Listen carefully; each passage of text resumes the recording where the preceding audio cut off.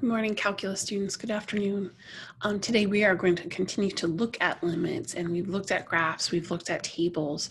Now we're going to talk about the algebra. Today is the nitty-gritty of how do you solve these limits algebraically without the use of a calculator, without graphing them, without crazy decimals for those tables. So we need to discuss a few properties first. Properties of limits. The limit of a constant is just that original constant. The limit of a monomial, a one term, would be that term times whatever constant is the front. The limit of a sum or difference, you're allowed to find the limit of each term individually and then add or subtract them. The limit of a product, same thing with multiplication. You can find the limit of each term individually and then multiply the results. Division is the same thing provided you're not dividing by zero. That gets into a few other situations that we'll talk about today. And the limit of a power or a root, you can actually find the limit of the outside and then find the root or the power of that afterwards. So I've got 8 examples for us to jump into. Some of you who are those algebra fans that really like to just dive in and solve problems, jump in, dive in to solve problems, you will appreciate these. It steps away from that abstract piece of some of those limits by graphing and limits by tables. You'll be happier with some of these. So for example 1, I have x squared minus 4x plus 6. That's a parabola. I know it's a parabola. The x squared term is positive. I know it opens up. You just want to think about these functions a little bit as we go through them. I want to know what's happening as x approaches -1. I don't have to graph this in my calculator. I don't have to do anything else with it. But if x is -1 and the answer to a limit problem is the output or the y value, what do we do with -1? You substitute it in. So this would really be -1 squared minus 4 times -1 plus 6. So here's a 1 plus 4 plus 6. This is 11. And it is that easy. I don't have any tricks for you on that one. It is that straightforward. So example 2, the limit as x approaches 5 of 4x minus 6. That constant there is in the front. You can leave it just like this. You can say 4, put in the 5 for the x, substitute. 5 minus 6, so this is 4 times -1. 4 times -1 is -4. That's your answer, totally fine. It might be helpful sometimes to pull that 4 to the front. It just depends on the problem. The limit as x approaches 5 of x minus 6. So same thing. You can put the 5 in. So this is 5 minus 6. So 4 times -1 is -4. Totally fine. It just depends on what the situation would handle best. For example 3, you're going to substitute that 1 in for each x. So this is 1 squared minus 2 times 1 to the 25th power. So 1 minus 2 to the 25th power. So -1 to the 25th power. So you have to ask yourself, is this going to be a +1 or a -1? Well, if the power's odd, think of -1 cubed. -1, -1, -1. Your answer is a -1. If it were an even power, it would be a +1. So this results in -1. Again, what's happening there is you can, if I refer back to this rule, this one right here, you find the limit of the inside and then you take the power. So you could say that this is the limit as x approaches 1 of x squared minus 2x, the whole thing raised to the 25th power. Take that power on the outside. So this is 1 squared minus 2 times 1. So this becomes, same thing, 1 minus 2 is a -1, to the 25th power, which is -1. And then example 4, the limit as x approaches 0 of 5 minus x over 2x plus 3. Again, you want to substitute that 0 and see what you get. So in the numerator, I have a 5. In the denominator, I have a 2 times 0 plus 3. So this is 5 minus 0, we should say. So the top is 5. The denominator is 3. The answer is 5/3.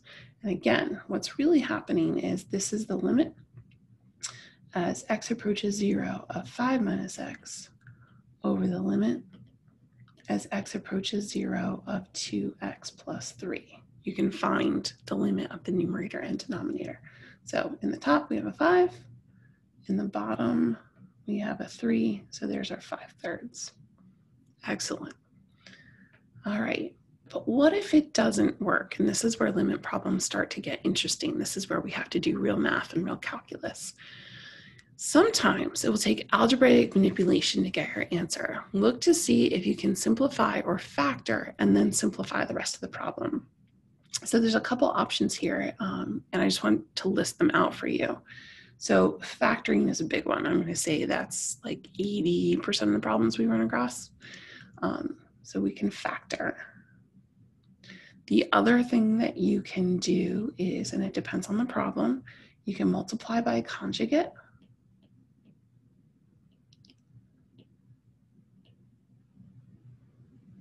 And that might be appropriate if you have a square root. We'll have to go back and see if we have any of those examples. I don't think I have any trig examples today, but sometimes you can simplify the trig. And any other legally algebraic appropriate method you can apply to your problem, you're welcome to do because you want to solve these algebraically. So example 5, and we've actually run into some of these very similar already with the discontinuity problems. We would say that this is discontinuous at 4 because we're attempting to divide by 0. And then you could factor the top and you would cancel out those x minus 4s and you'd figure out it's a removable discontinuity. This function looks like a line, but it's got a removable discontinuity. It's got a hole in the graph at 4. So algebraically, what's going on with that? We are going to say that the limit as x approaches 4 of x squared minus 16 over x minus 4. The first thing you do with any limit problem is substitute the value. You want to see what you get. You can't make any assumptions. So if I put 4 in the numerator, this is 4 squared minus 16 over 4 minus 4. So the numerator is 0, the denominator is 0. You want to be careful with your equal signs. And I've been doing some reading about this on various message boards. You don't really want to say that these are equal. And the reason is, especially with 0 over 0, 0 over 0 is not a number. So you can't be equal to 0 over 0.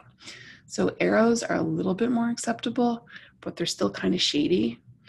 You could lose a point on the AP exam if you say equal 0 over 0. So arrows are a little bit better, but still you want to be careful of it. But nonetheless, we figure out that we have 0 over 0. This is my clue. This is my message that I have to go back and simplify. So that's exactly what I'll do. And in the same step, I'm going to write it as a numerator and denominator.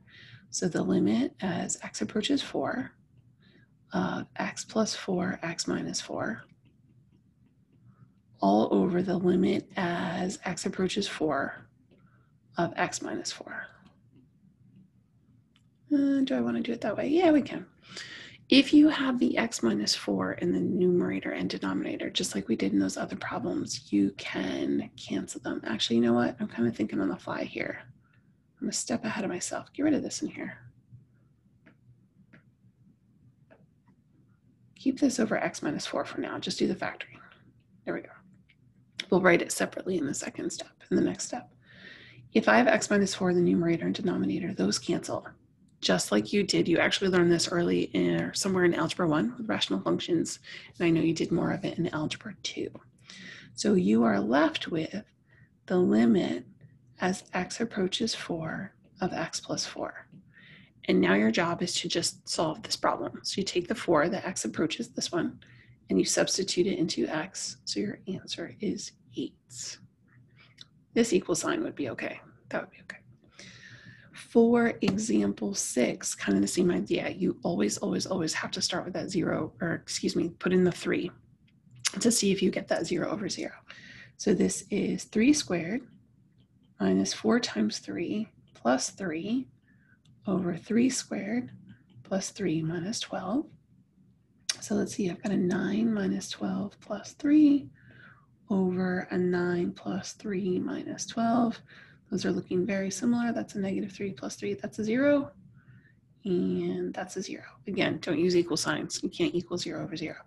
but that is enough to tell me that it's indeterminate. And I know I've used that word a little bit already. It's indeterminate. It's not 1, it's not 0, it's not infinity. It's indeterminate. But for us with limit problems, it's, hey, I can go back and simplify. So be a good algebra student here. Factor the top. The numerator factors into x minus 1, x minus 3. The denominator factors into, let's see, x plus 4, x minus 3. And again, ask yourself, is there anything that cancels out? Well, yeah, these are designed to work. So for the majority of them, there are. X minus 3 cancels out. So this is where I want to write it as a numerator and denominator. So the limit as x approaches 3 of x minus 1 over the limit as x approaches 3 of x plus 4. So the limit in the numerator would be 3 minus 1 is going to be 2. And in the denominator, I've got 3 plus 4, which is 7. So my answer is 2/7. Perfect. Now, oh, we do have trig functions. Good. I can zoom in on this. I should do that. The limit of pi over 2. Now, I've had a few discussions with some of you and some email correspondence back and forth. How confident are you feeling about the unit circle? And I'm getting, not a lot. I either had pre-calculus in the fall, and so it was a really long time ago, or I had pre-calculus in the spring, and we had to learn it in distance learning. So try to find some resources to brush up on your unit circle. I'll try to look around as well. But here's your unit circle. Pi over 2 is at the top. So this is pi over 2. The coordinates up here at the top are 0, 1. And if you remember from your unit circle, the x coordinate represents the cosine value. I almost said that backwards. And the y coordinate represents the sine value. Now, my particular problem is about tangent and secant. So we're going to have to look at this a little bit differently. But we want to evaluate what's happening at pi over 2. So up here at pi over 2, your tangent comes from y over x. So it's the sine over the cosine. So it's going to be 1 over 0. Your secant is really cosine, and so you want the reciprocal of cosine. So cosine value is 0, so this is 1 over 0 again. Now in limit universe, we haven't really discussed this too much. 1 over 0, or 0 in the denominator, we treat as infinity. We treat that as infinity. So I have infinity over infinity. Well, what is that? I'm going to actually scroll back up here a little bit. If it doesn't work, the two big things you're looking for, you want to look for 0 over 0. Then you can factor, multiply, do any of those things. The same is true for infinity over infinity. You can also go through and do any of those things. It's also indeterminate. I can't say it's 1. I can't say it's infinity. I can't say it's 0. It's still indeterminate. So my strategy is to try to simplify this as much as I can. And you know from your work in pre-calculus that when you're dealing with trig functions, you want to get them back to sine and cosine if you can. Try to get them to that most base unit. So tangent, we said again, is sine over cosine. And secant is 1 over cosine. Okay, so now I have this fraction over a fraction. There's more than one way to handle this. I want to talk about 2 ways here. A lot of you have been taught that if you divide by a fraction, it's really multiplied by the reciprocal. That's absolutely valid. So sine of x cosine of x times cosine of x over 1. What happens with those cosines? They cancel out and you're left with sine of x. So this will simplify to sine of x. The other option, and this is a tendency of this is how I tend to think of it, excuse me. Sine of x cosine of x over 1 over cosine of x. I multiply by a common denominator, and we had to do that to simplify some other problems. So that's kind of where I go. So there's a cosine in the denominator here and a cosine in the denominator here. So in my head, I multiply by cosine x over cosine x. Because cosine over cosine is really just 1, so I'm allowed to do that. That's valid. But in the numerator, my cosines cancel, and in the denominator, the cosines cancel. So I am left with sine of x. So it depends on your algebra background. It depends on how that idea was introduced to you. They are both valid. They will both get you there. You just have to simplify to the sine of x. Let's go back to our problem. So this is now the limit as x approaches pi over 2 of the sine of x. Take your pi over 2, substitute it for x. The sine value on that unit circle up here is 1. So the limit is 1. Awesome. All right, one more, example 8. This could be colon. The limit as x approaches 4 of root x minus 2 over x minus 4. First thing you always do with a limit problem is substitute that x approaches value. So this is 4. So this is root 4 minus 2 over 4 minus 4. This is looking like a 0 over 0. Remember, not equal signs, because you can't really equal 0 over 0. But that does tell me it's indeterminate. Excuse me, it does tell me I have to go back and fix it. So one strategy that you had in Algebra 2 to deal with radicals was to deal with the conjugate. Back in Algebra 2, we told you you're not allowed to have a radical in the denominator. I'll tell you in secret in calculus, we don't really care. Excuse me. But it is a useful skill to deal with that radical in the numerator. We don't want a radical there. So what we need to do is multiply by the conjugate pair. And the conjugate pair looks almost the same, but with an addition sign. You use this in Algebra 2, again, to get it out of the denominator. I don't really care about that. So in the numerator, do not FOIL. Leave them separate. Square root of x minus 2, square root of x plus 2. In the denominator, you do FOIL. What did I do wrong? Oh, no, I said that backwards.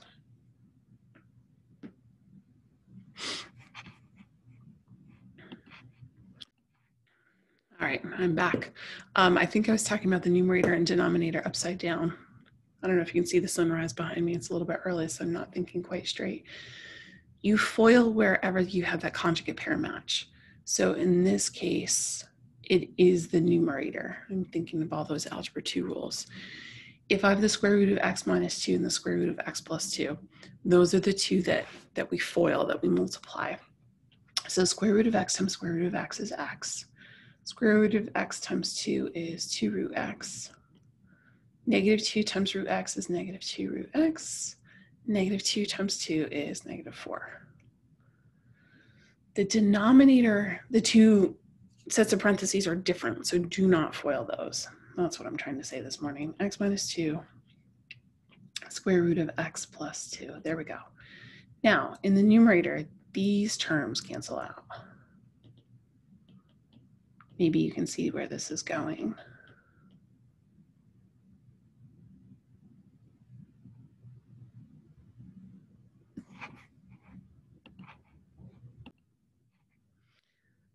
I just realized I have a typo. Happens on the whiteboard too when I'm at school. All right, where's my typo? Did you find it already? You probably did. And if we were in class, you'd say, Mrs. Charnley, we have a typo. I miss you not being able to tell me that. So this x minus 4, I copied incorrectly. This should be an x minus 4. This should be an x minus 4. All right. X minus 4, there we go. That looks better. Square root of x plus 2. Okay, now we're talking. So what do we have that's exactly the same in the numerator and denominator? That quantity x minus 4, those cancel out. What's in the numerator? This is usually a given for students, but every once in a while, we're a little shaky. Don't forget there's still a 1 left up there. Square root of x plus 2. Put that 4 in for the x. The square root of 4 is 2, so this is 1 over 2 plus 2. This is 1/4. Ooh, I made that a little painful today. It's not as painful as it should be, but there it is. I'm going to show you how to do this one more time. So if that makes sense to you, stop there, go work on the practice problems. However, every year I have 1 or 2 students out of everybody who looks at it a little bit differently. So in case that's you, I want to show you just one other method. You can actually do this with difference of squares. I know they don't look like perfect squares, but you can kind of fake it. So you still get 0 over 0. That's still true. So this is the limit as x approaches 4. I guess I'm over all the way. You can actually factor the denominator. We're used to perfect squares, but if you think of x as a perfect square, what's the square root of that? Well, it's the square root of x. So you can factor the denominator into the square root of x plus 2, square root of x minus 2. So what I'm doing is I'm thinking like an x squared minus 25, that we factor that into x minus 5, x plus 5. That's kind of the same idea that I'm using in the denominator. I'm just using the square root. So in this case, the square root of x minus 2, that quantity cancels out. And so you're left with the limit as x approaches 4 of 1 over root x plus 2. The square root of x, or the square root of 4, is 2. So this is 1 over 4. You get the same thing. And like I said, I only have 1 or 2 students every year that see it that way. The majority of us, because we spent so much time in Algebra 2 on conjugates, prefer the first method, and that's totally fine. So what I need you to do is work on the practice problems on solving algebraically. I'm going to tell you right now, you're going to have questions. Some situation is going to arise that I did not cover in these 8 examples, and that's okay. Reach out. Several of you have reached out to me via email. That's great. I'm here to answer your questions. Find me via Zoom, ask Mrs. Oakes, but solving algebraically, this is what we need you to know. All right, good luck.